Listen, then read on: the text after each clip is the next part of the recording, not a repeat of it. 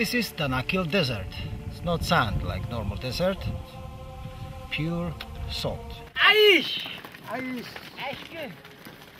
Long before the first sun rays peek over the horizon, thousands of camels ventures for archaic journey to the end of the world.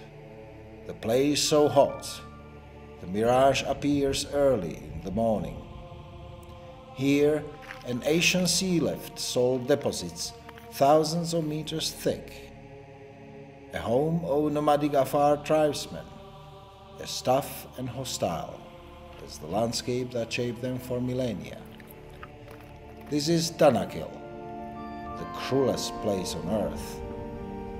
A unique land where Africa is torn apart, where earthquakes split ground and volcanoes belch fire. A team of 3 daredevils set up to explore this last frontier.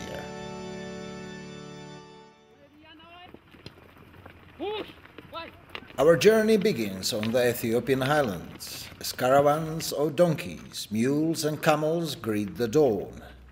As the sun peaks over the horizon, we start a descent over the greatest escarpment on earth, to Danakil Depression. Water-carved narrow but spectacular gorges through the escarpment, so the massive walls of rock shelter the caravans from the morning sun. Countless caravans carry the precious cargo of salt from the depression to be sold to cattle peasants in the highlands and abroad. We find 2 camel handlers still resting. They had been walking last night till midnight. While enjoying their simple breakfast, we ask simple question. Mekele to Arho and back. From Mekele to Berhale 2 days. From Mekele to Arho 2 days. Do you understand? Yeah, I understand, but I think it's more days than... So 4 days there and 4 days back. The camels are visibly tired and worn down on the way up with salt cargo. They need 3 weeks to recover before the next journey. Some camels die of exhaustion and litter this road to hell.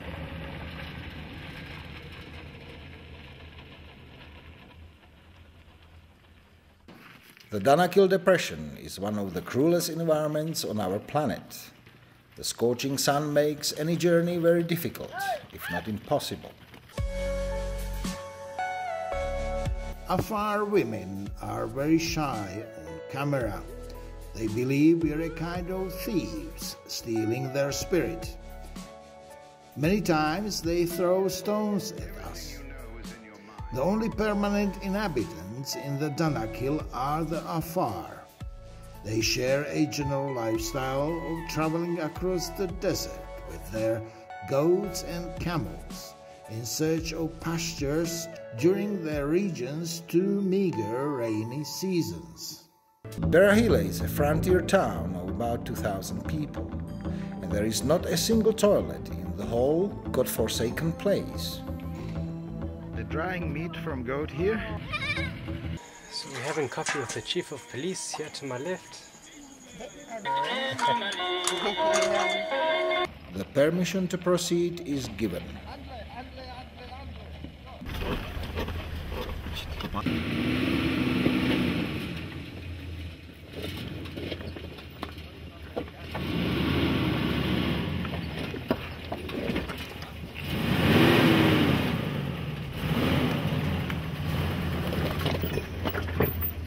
The road is bad, suitable only for 4x4s.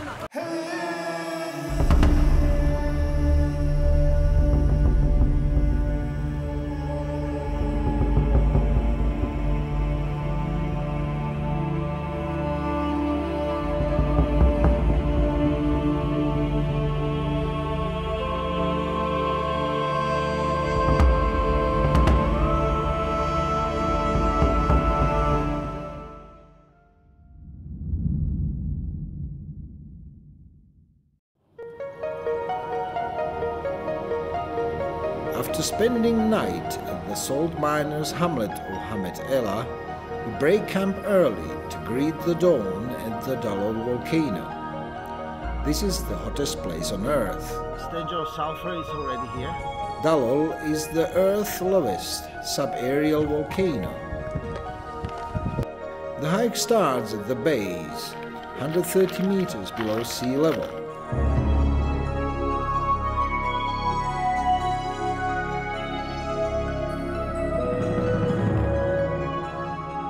Like on an alien planet, we negotiate a strange landscape with weird formations and walk over some kind of coral reefs. The Dalol crater was formed during an eruption in 1926, and it is entirely built by salt.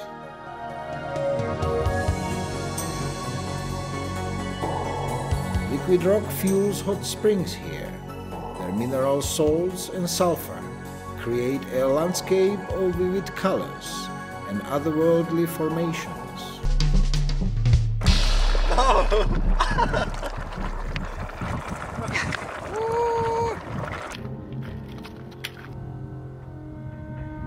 Brand got into trouble here. Pure sulfuric mud. Is it bad?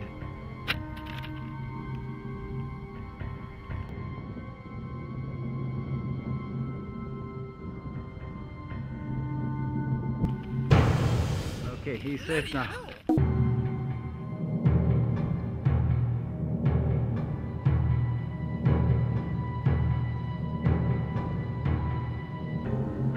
We came upon the ruins of a ghost town. The crumbling houses were all made from blocks of salt. All trucks and steam trains. Here Americans mine potash. Here the volcano ate into the Land Rover. Due to the harsh conditions, they abandoned the site in the 1960s.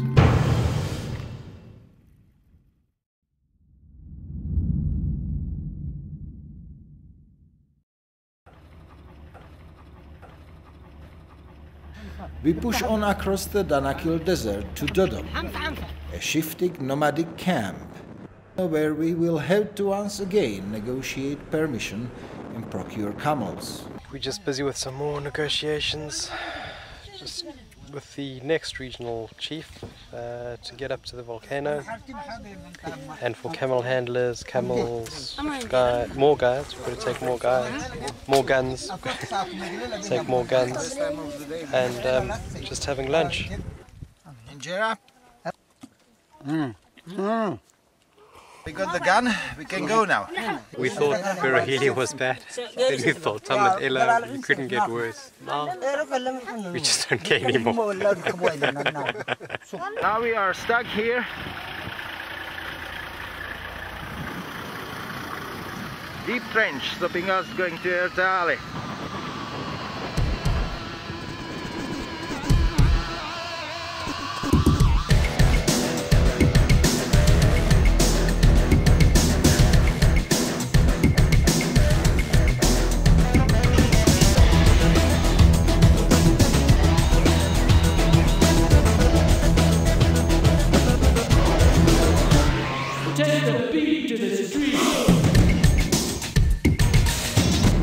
So we finally made it up to Erta Ale. We arrived quite late in the evening at the foot of the mountain. The volcano last night, it was dark, and as you can see all the gases behind me, they were all illuminated from the volcano as we were walking up, so that would kind of motivate us to walk up quickly. There was a massive landslide here, and you couldn't see it very well because it was full of smoke and dust. And that is the landslide. Now, places all around this crater on the edge of the rim that are cracked and any time can fall. It's actually terrifying to think one can fall down into molten lava with a landslide.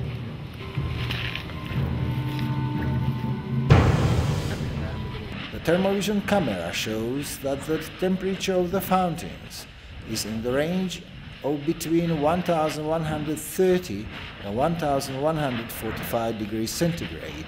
The crusted over surface is only 440 degrees. The lake also exhibits ever-changing patterns, like this beautiful firebird. In the morning, our campsite looks very basic. We are eagerly awaiting camels to bring more supplies and equipment. The caravan brought supplies of food, equipment, and the most importantly, water. In the Danakil, and especially here on the volcano, water means everything. The camels have also brought unexpected and unwelcome visitors, the Afar gunmen. Where are you from? South Africa. You know what he say? Is there white people there? The Afar have respect for the volcano and are afraid of its summit. They believe that their ancestors circle above it on flying horses. They demand permit on paper. It's of no interest to them that we paid their chief for permission to stay on the volcano. One of them enters into typical negotiations with our guide, while others position themselves around with their guns. They don't negotiate. They just keep watchful eyes on us. The Kalashnikovs ready for the action.